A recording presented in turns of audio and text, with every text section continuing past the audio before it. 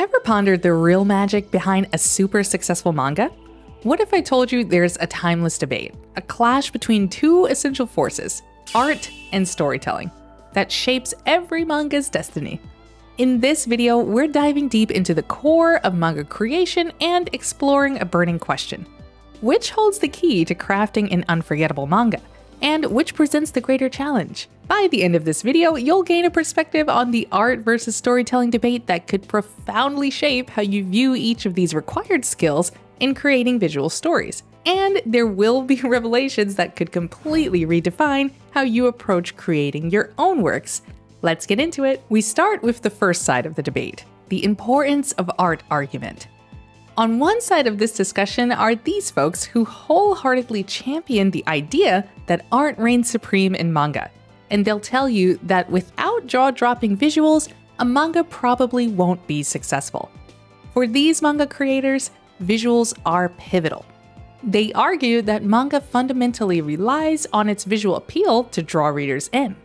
If the art doesn't engage them, they might not even bother with the story. They focus on the pursuit of artistic mastery. They admire manga artists like Hirohiko Araki, Inoue Takehiko, and Kentaro Miura, who elevated themselves to the status of masterful artists in addition to being the storytellers that we all know and love. To these creators, it's not just about spinning narratives, it's about creating art. And in creating that art, every panel is an opportunity to display artistic skill. Paneling, composition, and visual techniques are approached with the goal of creating visually striking artwork, elevating storytelling to an art form. A significant argument that they make is that manga as a visual medium relies heavily on art to convey emotions, moods, and world building. And this is an argument that's quite difficult to dispute. Unlike traditional novels where words paint the pictures, manga employs art to engage readers on a visual level. And this becomes even more true where in the crowded fields of manga, webtoon, and comics, strong visuals are crucial in this crowded marketplace. Now, the other side of this debate are storytellers and writers. They may be artists as well, but they argue that even with simplistic or less detailed artwork, a captivating narrative can carry a manga to success. For them, it's the narrative arc, character development, interactions, and plot twists that truly make a manga legendary. Characterization in particular is crucial for this side of the debate.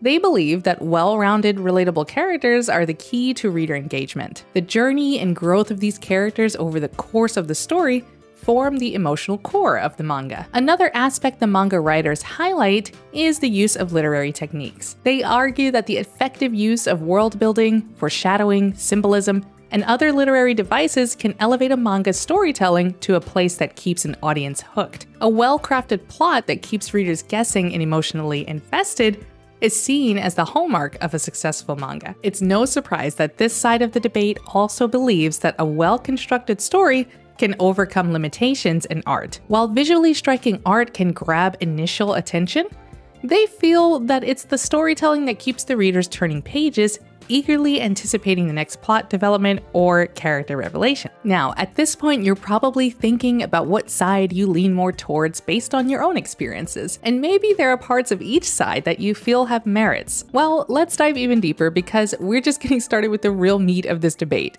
and a perspective that might just redefine your current position on whether art or storytelling is more important in making manga. If you've been on the fence or felt torn between art and storytelling, believe me, you are not alone. There is an insane amount of pressure within the indie manga community to be an exceptional artist before trying to publish your work. In fact, there's so much emphasis on drawing in this community. It's incredibly hard to find anyone talking about writing and storytelling techniques specifically for manga, webtoon, and comic creators, which leads to my views on this debate. Great art and storytelling are both exceptionally important to creating a good manga, but a manga is nothing without an engaging and convincing story. So to better understand where I stand on this, what do I mean by story? When I say story, I'm talking about the characters, the narrative arcs, the settings, the plot.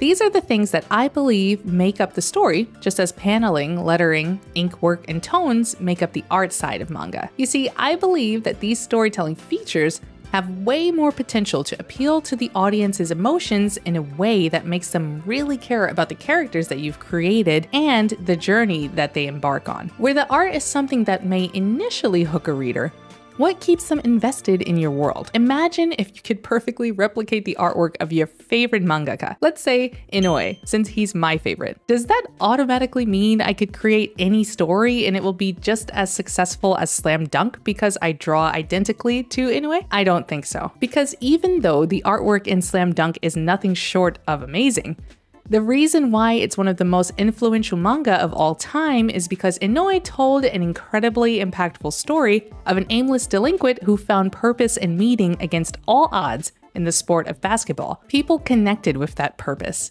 It touched them. They placed themselves in Hanamichi Sakuragi's nearly stolen Air Jordan 6s and deeply empathized with his struggle and determination, and maybe a bit of his stupidity too. Or maybe they really wanted to play basketball, but were told they were too short. Miyagi Ryota was one of the top point guards in his region at just 5'6". There's a character I can place myself in and empathize with their struggles and their fears. That level of emotional appeal can be felt in just talking about Slam Dunk. I mean, you don't even have to be looking at the artwork in the manga to get that feeling. And that's why I think that writing has a greater impact than art in manga. Aspiring mangaka, including myself, rightfully focus on improving our artistic abilities as much as we can. But we must remember that the artwork we're working so hard to perfect is a vessel for telling a story that we hope will pull an audience in and bring them into a world that we've meticulously crafted. So as much as we talk about and value art, I think we should do the same thing for writing and storytelling. And there you have it, the art versus storytelling debate in manga explored from 3 different angles. I hope this discussion has left you with some valuable insights to ponder. Remember, there's no one-size-fits-all to this debate, and I think that that's kind of the beauty of it. We're all in on this creative journey together, and we're constantly learning and growing and perhaps changing our opinions with each page that we create. So of course, I want to know, what do you think? What resonated with you? Do you lean more towards the artistic side, or are you on the storytelling camp? Or maybe you're somewhere in between. I'd really love it if you shared your perspectives in the comments because I really want to keep exploring this topic. I think it's a hot button issue and we all have different views on it. Thanks so much for watching. Your support means the world to me and I'm excited to continue diving into art and storytelling with all of you. Keep creating, keep the dialogue alive. Until next time, bye.